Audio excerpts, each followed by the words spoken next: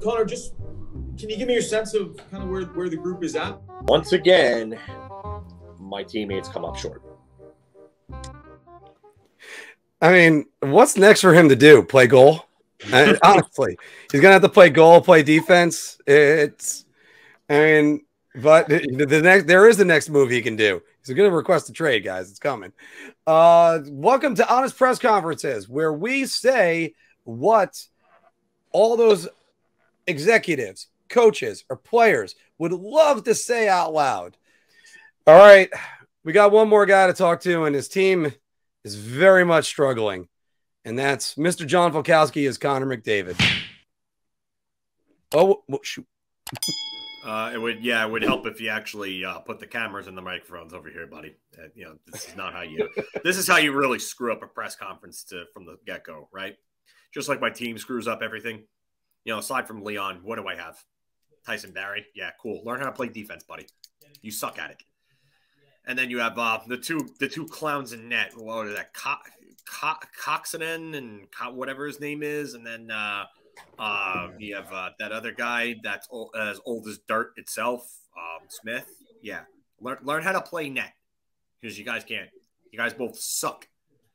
And you know what would be nice if other players on this team, aside from Leon and I, could actually score, and give us some sort of support. I mean, Nugent Hopkins. Here and there, yeah, okay. Yamamoto, you were a first-round draft pick. Start playing like one. Zach Kassian, what do you do other than fight and check? Do you know how to score? Do you know what offense is? Do you know how to spell offense, buddy? Oh, that's right. You can't skate. That's the problem. You can't skate. Maybe I should teach you some skating lessons in the offseason. Help churn those legs, get them going. Yeah, that would help, right? Yeah. And you know what else would help? If I had a general manager that knew how to construct the team and help build it up the defense and the goaltending and not sign Cody Ceci, who is an absolute dumpster fire of a defenseman, and bring in – how do you trade assets for Duncan Keith, who looks like he's going to be the crypt keeper in about 2 years? What are you doing, Holland? Your tenure in Detroit towards the end of it was horrendous. And now you come here and you sabotage my chances of ever winning a Stanley Cup? You know what? When this season ends, you better trade me. I'm pulling a Dennis Lemieux. And for anybody who doesn't know who that is, go watch Slapshot, you morons. I guess I'll take some questions. Well, I got some Jack Eichel vibes there. You think? You're getting Jack Eichel vibes because Jack Eichel was just as annoyed as I was at my team's stupid management. No, let's bring in Ken Holland. Oh, he's such a genius. Right. That's why he sabotaged Detroit for the last near 10 years. Yeah. Look at what happened. It took Steve Yzerman to come in and reset everything for them to become a better team. Mark, you go. Okay. Jack, if this team does not win a playoff series, are you going to request a trade? You just called him Jack.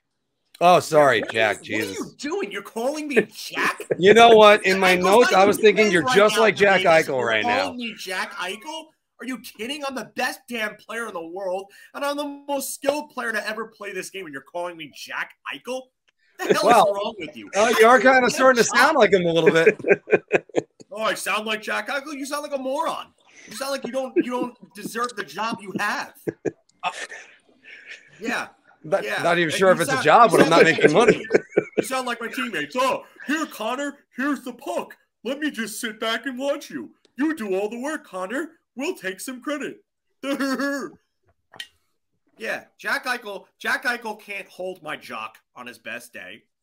And this front office can't build up a team. So now I'm stuck here in the middle of Siberia where the weather is garbage for the vast majority of the year, hoping that one day my team can find the balls to trade me to somewhere. And you know what? I'm probably going to request a trade because I'm tired of this garbage. It's madness. It's stupid. It's nonsense. I'm tired of it. I've given you how many chances to build up a team? I almost carried you guys to the Western Conference Finals in my second year in which I won the scoring trophy and the MVP. Hi. If my career ended today, I would be a Hall of Famer, and there's nothing you can do about it, so suck it. yeah, it's time for me to move on if nothing changes with this team. So I probably will be requesting one after this season because I'm sick and tired of this garbage. Connor, a lot of media talk about, you and Leon Draisaitl, 1 and 2 in scoring, kind of like, Batman and Robin. What's your relationship with him like? And do you guys, think it's fun kind of battling out to see who can win the, Art Ross or, who is the most valuable is? And does that kind of add a little more fuel for you, that extra fun factor playing with him? Yeah, he's the Messier to my Gretzky, basically. Yeah, you could say Batman and Robin, of course. Yeah, basically. Yeah, Leon thinks that he can stay with me, but I'm the better player. I shouldn't have to whisper that, right? I'm the better player. And it's the case. And I don't care about Leon's, MVP in 2020 and a scoring trophy in 2020. Great for him. Great job. You know what? You had a great year. I missed some time that year, and I was still on a close 2 points per game pace that year. So, buddy, did you see what I did last year? Over 100 points in 53 games. 105 points was that? Yeah. It's kind of like Mario Lemieux 1996-97 numbers right there, right? Because it is. Because I'm that damn good. And don't you ever forget it. Because I am heaven sent. I am McJesus for a reason. And if this team wants me to stay here and wants me to help bring them back to the glory days of Gretzky and Messier, then you know what? Maybe they should go and start building this team up because they don't know what they're doing. They hired an incompetent dolt to come in and, build up this team. And what does he do?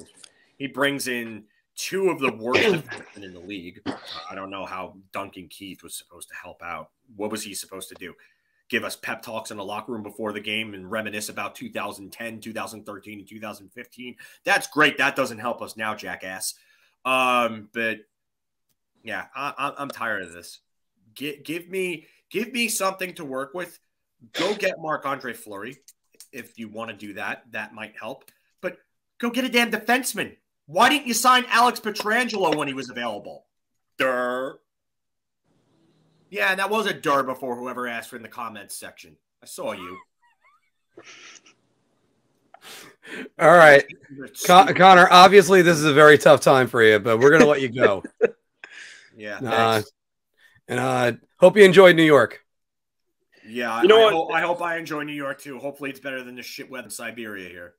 I noticed a lot of the comments on that when you're doing that, people say come Rangers or whatever. But when you really think about it, a McDavid trade to your team, it's honestly it's not real. It's really almost not worth it. And I said because you know how much you would have to give up to get him. So I know like a lot of the Ranger fans here would be above the moon to get Connor McDavid, but you realize you're talking like guys like Adam Fox. You're not talking like Zach Jones, Niels Lundqvist, and Philip Chytil. The trade would cost so much.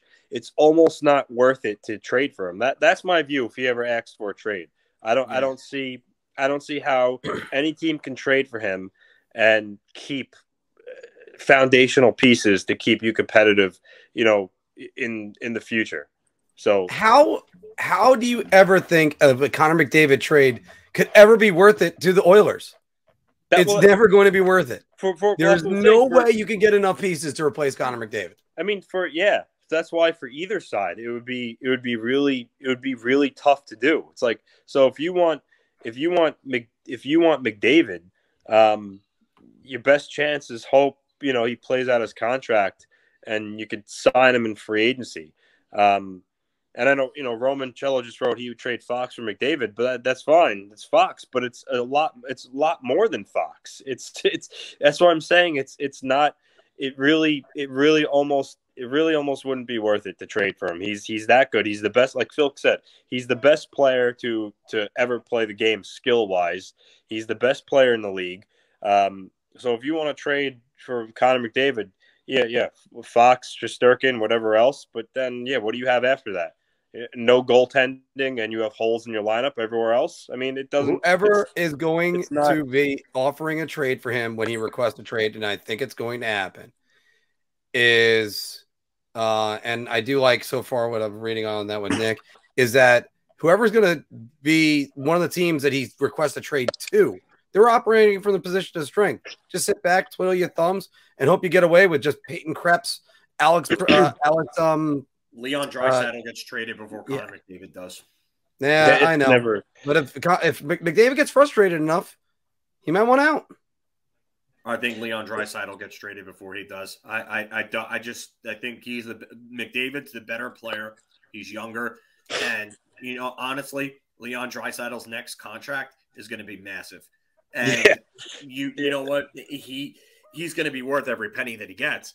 But how can they afford those two contracts? So one of those guys has got to go. You got to keep the better one, and it's McDavid. I still can't believe that, by the way. You got Connor McDavid and Leon Draisaitl. They're barely staying alive in the 8th spot right now.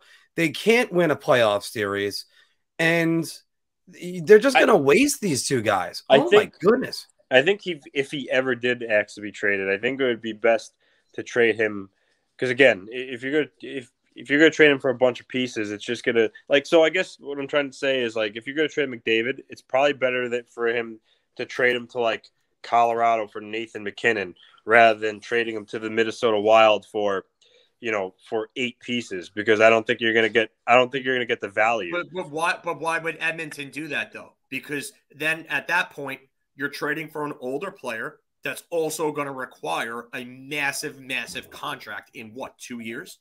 That makes no sense for him. Yeah. And this is it. Edmonton is a 2-player team, 2 great players, and a truckload of crap.